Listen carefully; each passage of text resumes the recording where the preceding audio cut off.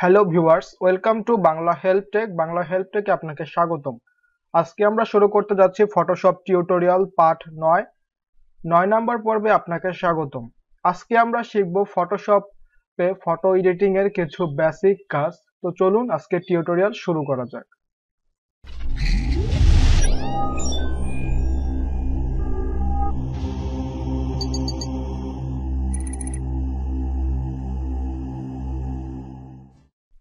Welcome back Bangla help take. Inter পরে ফিরে আসলাম। তো চলুন সরাসরি আমরা আমাদের এই যে ফটোশপটা ওপেন করছি।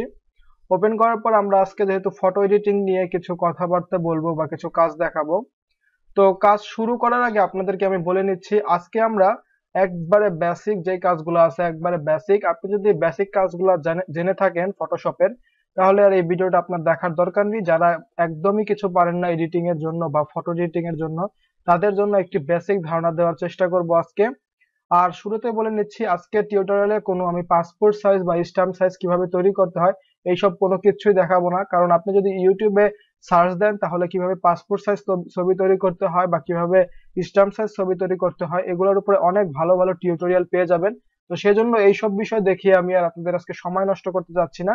তো একদম বেসিক, ধরুন আপনি একটা ইমেজের কিভাবে কালার কারেকশন করবেন বা কিভাবে একটি ইমেজকে ব্লার করবেন বা কিভাবে একটি ইমেজকে ডিএসএলআর দিয়ে তোলার মতো রূপ দেবেন, এই সব নানা রকম টিপস এন্ড ট্রিক্স বলতে পারেন, এইসবই নিয়ে আজকে আমরা আলোচনা করব।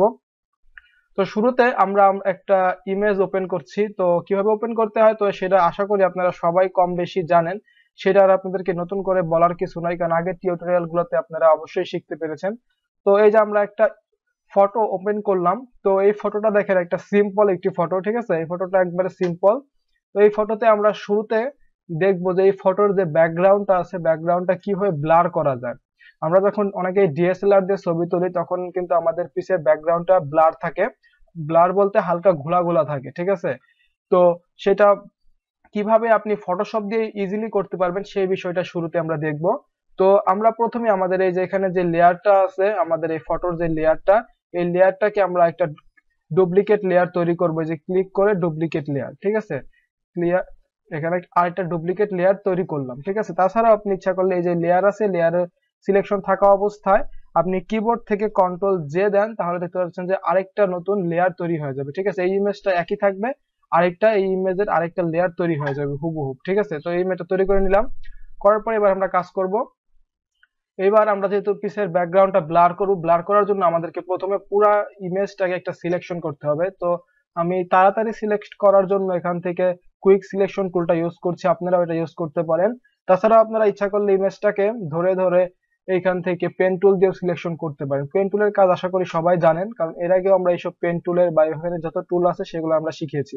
তো যাই হোক, এখান থেকে আমি সিলেকশন টুলটা নিলাম, নিয়ে এখান থেকে যে ইমেজটাকে ধরে পুরো ইমেজটাকে সিলেকশন করছি শুধু, ঠিক আছে? তো যেহেতু আমরা ব্লার করব, ব্লার করার জন্য অবশ্যই আমাদেরকে পুরো ইমেজটাকে সিলেকশন করে নিতে হবে, ব্যাকগ্রাউন্ডের থেকে আলাদা করতে হবে, ঠিক আছে? আপনারা একটু সময় নিয়ে ভালোভাবে জুম করে করে পুরাটা ভালোভাবে সিলেকশন করবেন। আমি একটু তাড়াতাড়ি সিলেকশন করছি কোনো রকম হালকা আপনাদেরকে বোঝানোর জন্য, ঠিক আছে? তো আপনারা আস্তে আস্তে আপনারা যখন ইমেজটা এডিটিং করবেন তখন অবশ্যই ভালোভাবে এটাকে সিলেকশন করে ইমেজটা এডিটিং করবেন, কারণ সিলেকশনে যদি কোনো প্রবলেম থাকে তাহলে কিন্তু আপনি পিসের ব্লারটা করার সময় আপনার কিছু প্রবলেম দেখা দেবে, ঠিক আছে? আশা করি আপনি সিলেকশনটা খুব ভালো মতো করতে পারবেন। তো আমি খুবই তাড়াতাড়ি একটা সিলেকশনটা করছি হালকা পাতলা ভাবে আপনাদেরকে বোঝানোর জন্য, ঠিক আছে?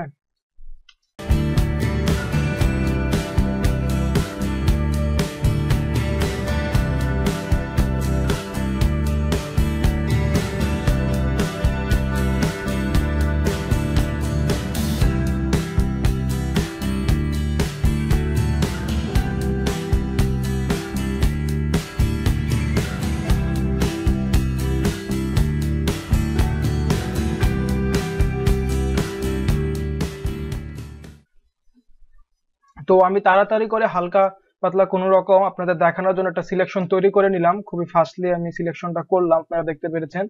তো যাই হোক, আপনারা এভাবে একটা সিলেকশন তৈরি করে নেবেন, ঠিক আছে? তো সিলেকশনটা আপনারা, এটা ইজিলি কাজ, আপনারা সবাই করবেন। তো এরকম সিলেকশন যখন আপনার পুরো ইমেজটা হবে সিলেক্ট করে নেবেন, ব্যাকগ্রাউন্ডের থেকে আলাদা করে নেবেন। সিলেক্ট করার পরে আপনারা এখানে চলে আসবেন, এখানে এখানে লেখা আছে সিলেকশন, ঠিক আছে? সিলেকশন থেকে এখানে যদি আপনি ইনভার্সে ক্লিক করেন দেখতে পাবেন যে শুধু সিলেকশনটা আপনার ইমেজের ভিতরে চলে আসবে, ঠিক আছে। তো ইমেজের ভিতরের কাজটা আমরা একটু পরে করব। আমরা এখন আবার ইনভার্সে দেব। ইনভার্সে দিলে আমরা এবার পুরো ব্যাকগ্রাউন্ড সহ আমাদের সিলেকশনটা তৈরি হয়ে গেল, ঠিক আছে। এবার আমরা আমাদের পিছের যে ব্যাকগ্রাউন্ডটা আছে সেটাকে হালকা ব্লার করব। ব্লার করার জন্য আমরা এখানে ফিল্টারে চলে আসবো। ফিল্টারে আসার পরে দেখেন এখানে ব্লার অপশন আছে। ব্লারে এসে এখান থেকে গ্লোসারিন ব্লার এটা সিলেক্ট করব। দেখেন অনেক বেশি ব্লার হয়ে গেছে, ঠিক আছে। এখান থেকে আপনি একটু কমিয়ে বাড়িয়ে নেবেন আপনার যতটুকু প্রয়োজন হয়। আপনি আপনার ছবির সাথে সামঞ্জস্য রেখে আপনি একটু মিলিয়ে নেবেন। দেখেন আমি যেভাবে রাখলাম হালকা এটা একটু মানানসই মনে হচ্ছে আমার জন্য। তো দেখুন এটাকে আমি এবার ওকে করে দিচ্ছি।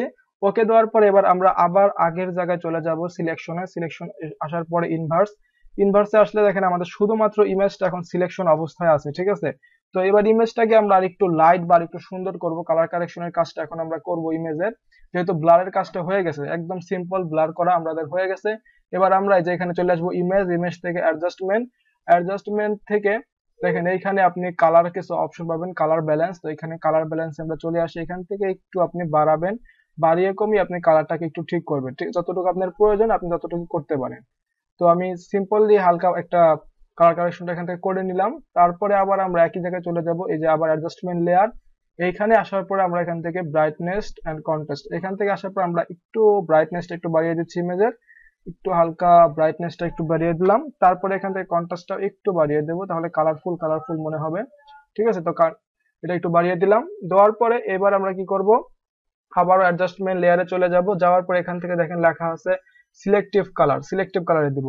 তো সিলেক্টিভ কালারের কাজ হলো এখান থেকে আপনি যেই কালারটা সিলেক্ট করবেন সেই কালারটার আপনি একটা ম্যানেজ করতে পারবেন, মানে কম বেশি করতে পারবেন। তো ধরুন আমরা এখান থেকে ব্ল্যাকটা সিলেক্ট করছি কারণ আমাদের চুলের কালারটা আছে ব্ল্যাক এবং কোটের কালারটা ব্ল্যাক আছে।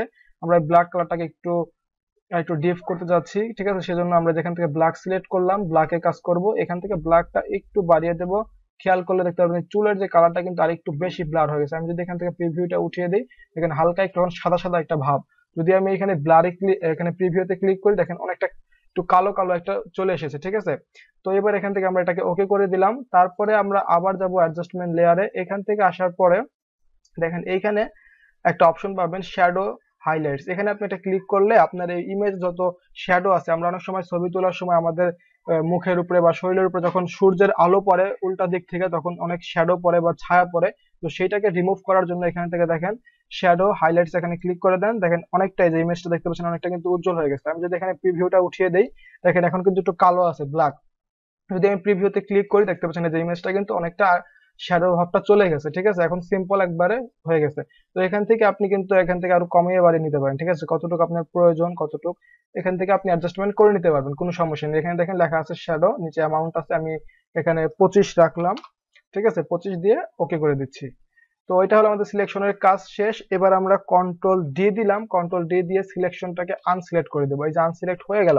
এখন দেখুন আপনার ইমেজটা কত সুন্দর হয়েছে। যদি আমি এখান থেকে যে লেয়ার আছে, লেয়ারে এখন যে লেয়ারটা কাজ করলাম সেই লেয়ারটা যদি এখান থেকে প্রিভিউটা অফ করে দিই, দেখতে পাচ্ছেন এটা হলো আমাদের আগের ইমেজ ছিল, ঠিক আছে। আগে কাজ করার আগে নরমাল ইমেজ এবং কি কাজ করার পরে আমাদের ইমেজটা এরকম হয়ে গেল। দেখেন এখন কিন্তু একটা মনে হচ্ছে যে ডিএসএলআর দিয়ে তোলা হয়েছে বা একটা প্রফেশনাল একটা রূপ ভাব চলে এসেছে, ঠিক আছে।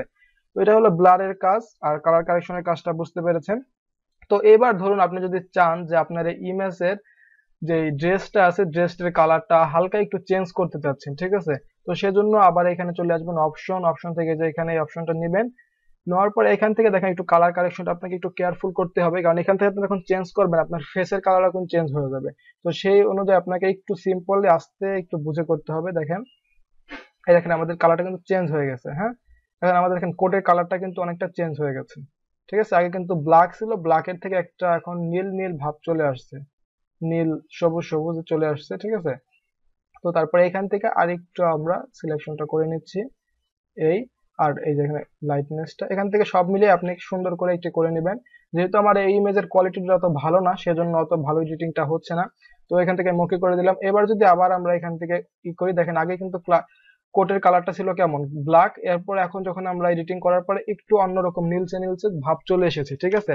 তখন এখন কিন্তু একটা প্রফেশনালি একটা ছবি হয়ে গেছে। তো এভাবে কিন্তু আপনারা আপনাদের মোবাইল থেকে তোলা ছবিও কিন্তু এভাবে এডিটিং করে খুব সুন্দর একটা রূপ দিতে পারেন, ঠিক আছে। তো এটা হলো ফটো এডিটিং এর কাজ। তারপরে এখানে দেখেন কিছু অপশন আছে, এখান থেকে যদি আপনি অটো কন্টেস্টে দেন তাহলে এখান থেকে অটোমেটিক্যালি দেখেন কালারটা কিন্তু একটা কন্টেস্ট হয়ে গেছে, আপনার কোনো কিছু করা লাগে না। আগে যেমন আমরা এখান থেকে ব্রাইটনেস থেকে এখান থেকে কালার কমিয়ে বাড়িয়েছিলাম, এখানে যদি অটো কালার আছে, যদি অটো কালার দেন এই দেখেন অটোমেটিক্যালি একটা কালার চলে আসবে, ভিডিওর ইমেজের উপর একটা কালার চলে আসবে। তাহলে আপনার এখান থেকে ঠিক করতে হবে না, যদি আপনি অটোমেটিক এগুলো ইউজ করতে চান সেগুলো অটো ইউজ করতে পারেন।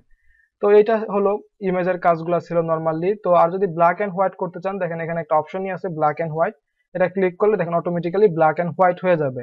তারপরে যদি আপনার মনে হয় না এটা বেশি ব্ল্যাক হয়েছে বা বেশি হোয়াইট হয়ে গেছে, সেই ক্ষেত্রে এখান থেকে আপনি কালার কমিয়ে বাড়িয়ে কিন্তু এটাকে আরো একটু ঠিকঠাক করতে পারেন। ঠিক আছে, যেহেতু আমি এটাকে ব্ল্যাক এন্ড হোয়াইট করবো না সেই জন্য এটা কেটে দিচ্ছি। ঠিক আছে, এখান থেকে হলো ব্ল্যাক এন্ড হোয়াইট এর অপশন আপনি পেয়ে যাবেন।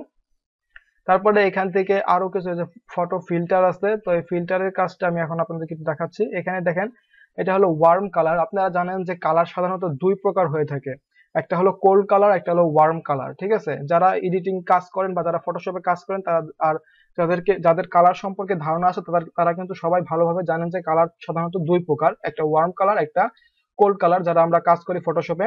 তো দেখেন এখানে ওয়ার্ম কালারটা সিলেক্ট করা আছে। তো যদি আমি এখান থেকে এই যে কোল্ড কালার আছে, কোল্ড কালার যদি দিই 80%, দেখেন এটা কিন্তু একটু নীল নীল ভাব চলে এসেছে। ঠিক আছে, আর একটু সুন্দর এবং কিন্তু ইমেজটা আরো কালারফুল হয়ে উঠলো। ঠিক আছে, তো এইভাবে কিন্তু আপনি ইমেজটাকে খুব সুন্দর একটি রূপ দিতে পারেন খুব সহজেই। এটা হলো আমাদের মোটামুটি বেসিক কাজ। তারপরে এখান থেকে আরো কিছু কাজ আছে যেগুলো আপনারা নিজেরা যদি দেখেন তাহলে বুঝতে পারবেন। আর এখানে এই যেগুলো কাজগুলো আছে এখানে তেমন বেশি কাজে লাগবে না, আমরা আজকে যে কাজগুলো নিয়ে আলোচনা করলাম এগুলো আপনার সবচেয়ে বেশি কাজে লাগবে। তারপর এখানে রিপ্লেসমেন্ট কালার আছে, এখান থেকে আপনি আপনার কালারটাকে রিপ্লেস করতে পারেন, যে কোন কালারটা আপনি এখানে নষ্ট হয়ে গেলে কোন কালারটা সেটা আপনি রিপ্লেসমেন্ট করতে পারবেন এই অপশন থেকে। ঠিক আছে, এই যে এখানে দেখেন আপনার অপশনটা দেখাচ্ছে, তো এখান থেকে সিলেকশন করে রিপ্লেস করতে পারবেন। যাই হোক, আমাদের যেহেতু ইমেজটা পুরো ভালো বা একটা ক্লিয়ার ইমেজ, সেজন্য রিপ্লেস করলে অতটা কোনো কিছু বোঝা যাবে না। যদি একটি নষ্ট ইমেজ হয় তখন আপনি এখান থেকে রিপ্লেস করলে বুঝতে পারবেন।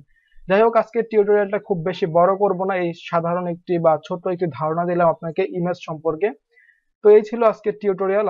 সবাই সুস্থ থাকবেন, ভালো থাকবেন। আর এই টিউটোরিয়ালটা আশা করি কেমন হয়েছে সবাই জানাবেন।